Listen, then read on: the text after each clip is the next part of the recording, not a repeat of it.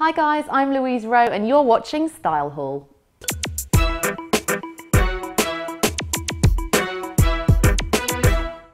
I am a Brit living in LA and I host a TV show, makeover show called Plain Jane, which is on MTV, and I also write for various magazines. So I'm the fashion editor at large for Glamour here in the US, and I write a column for Company magazine in England. More about that, but also my clothes, jewellery and shoe line, which is coming out right now.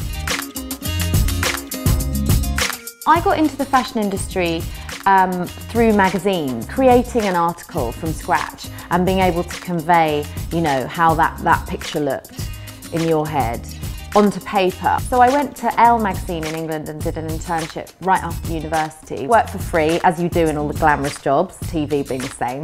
And be very Carrie Bradshaw, you kind of would rather buy Vogue than, you know, eat. But, and then I went to InStyle magazine as an assistant after that, and I kind of worked my way up.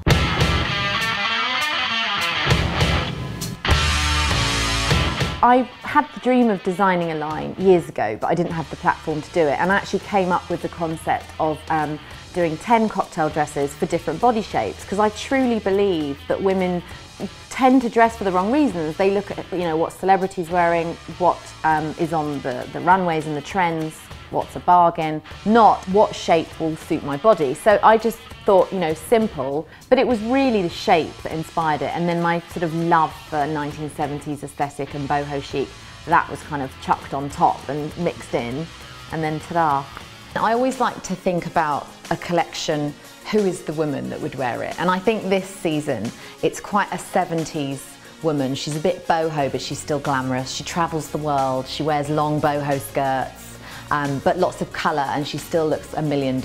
My style icons are Brigitte Bardot, Talitha Getty, Lauren Hutton, very 70s, so sexy, but without wearing tons of makeup, without loads of cleavage. They do it in a very subdued way, and to me, that's more sexy than anything.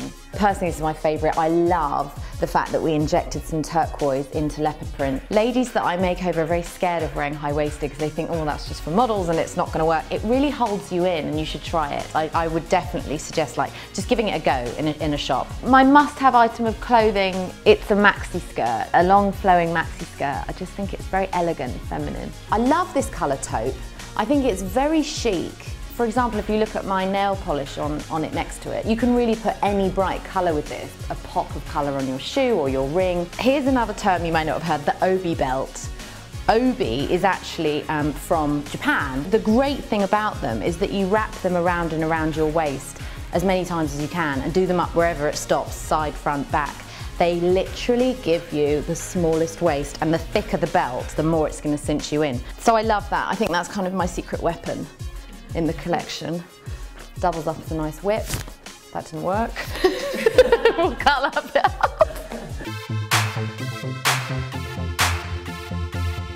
out. Let's use that dress that you haven't worn for 8 to 10 years. You know, if stuff still fits, you can revamp it. Best way to revamp it is with accessories. Cheap, easy. You suddenly, you know, you put your obi belt on or your great new clutch, and you've updated that little black dress into, you know, 2012. So with my shoe and jewellery collection, which is on Stylist Pick, which is English but available in Europe as well, I wanted to do exactly that. Get pieces that they stand out and they're bright, but they also go with lots of stuff in your wardrobe. My must-have accessory is usually a cocktail ring. That's just been my thing for years. I don't wear that many necklaces unless it's a long pendant like this.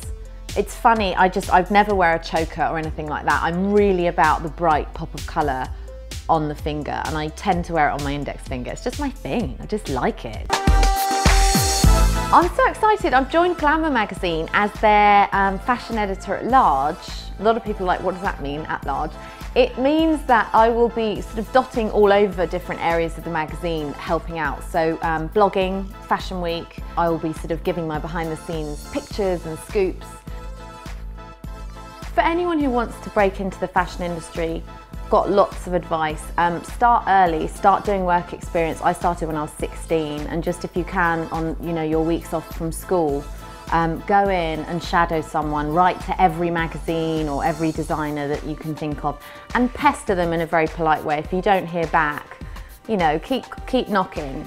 start a blog. If you want to write, you know, back in the day, the dark ages when I started, I couldn't be published. It wasn't possible for me to have already had anything published. But now, start your blog, do your shoots, go and report on Fashion Week, even if you're just looking at photos off style.com. I think the more proactive and creative you are, the more interested those publications will be in hiring you.